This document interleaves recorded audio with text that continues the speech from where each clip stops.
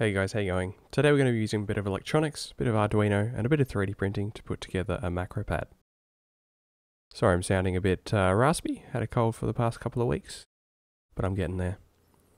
So then the downside in upgrading from my old Logitech keyboard to my new one is the lack of any macro keys. And this is something I wanted to remedy with a build. So it all starts with a design. I wanted to have 9 buttons that I could program.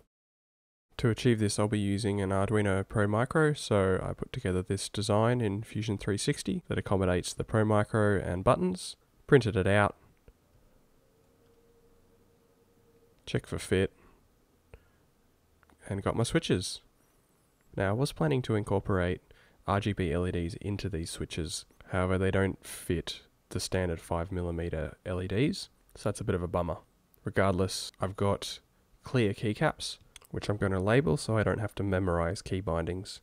That's the main aim of this task. While I can use numpad keys, any other keys, I'm going to set up this keypad to have key binds that will not conflict with any other key presses from my PC, and therefore be entirely unique.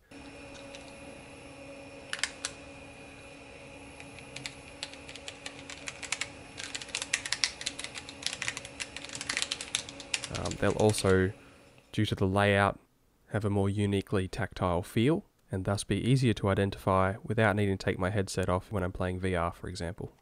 So this build is really simple. There's really no dependencies beyond the Arduino, the switches and some wire and solder. All I'm going to do is bus one side of all the switches together, which will be ground, and then connect each of these switches high side to a GPIO on the Arduino.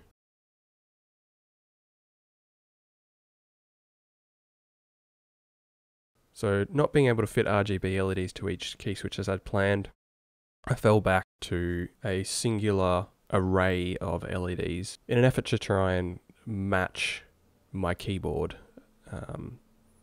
The hope being that the RGB LEDs will shine through the PETG 3D print, create some nice RGB patterns, and also backlight the labeled keys.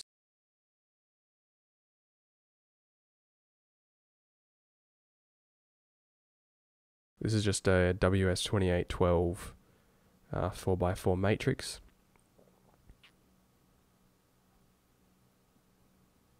Only requires power, ground, and one wire for data.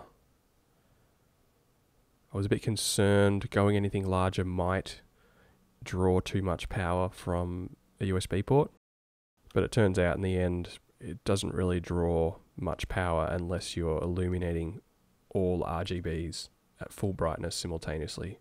So then it's just a matter of fitting everything together after doing a final check of the electronics.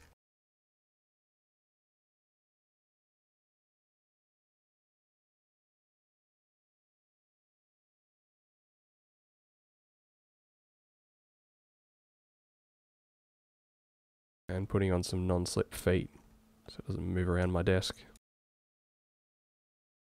So I used an online tool to create some icons and printed them out onto decal paper. This decal paper requires you apply an acrylic clear coat to seal in the printer ink.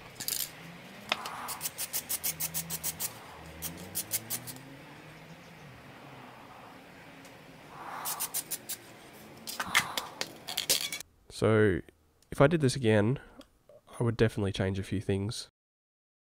The decals are still not very clear because of the translucency. It may be better to have used relegendable keycaps. They have a perimeter that's effectively opaque rather than a 100% translucent keycap.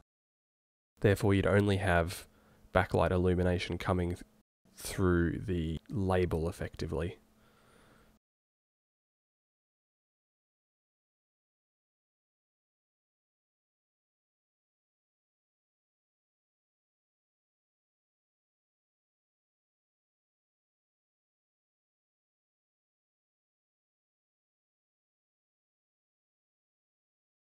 So my Arduino code just builds on the XY matrix example from the Fast LED library. I've then added in some extra code obviously for the key switches and to be able to turn on and off the backlight.